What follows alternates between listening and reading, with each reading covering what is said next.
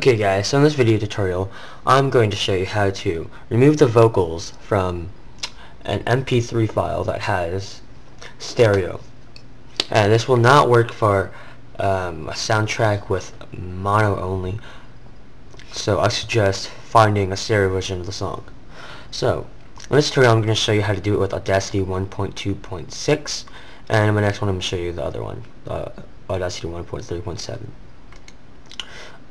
So you're going to download Audacity 1.2.6 and also download the lame encoder for to export as an MP3 if you prefer MP3 files over WAV. So after you downloaded that, you're going to put the lame inside your Audacity folder,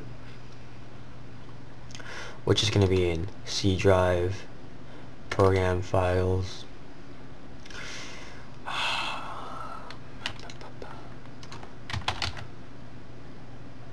Audacity, and just put the whole entire lame encoder files in here.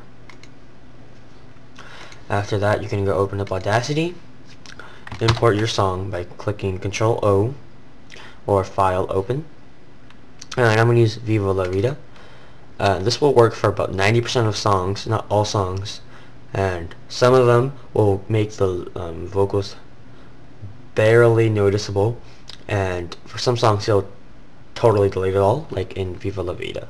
So I'm going to select some place right here and you should hear the vocals.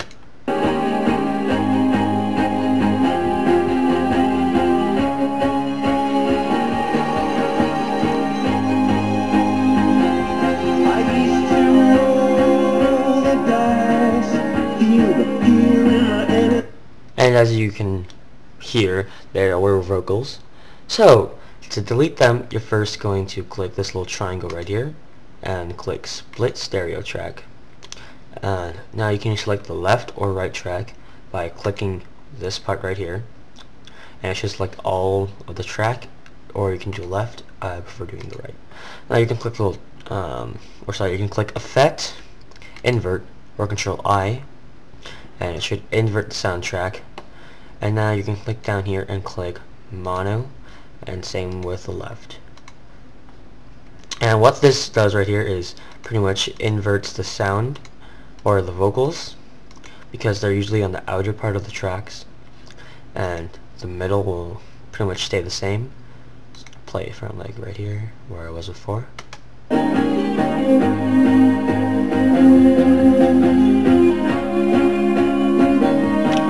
And you've probably never heard the part before, because the vocals are gone and you can focus only on the music.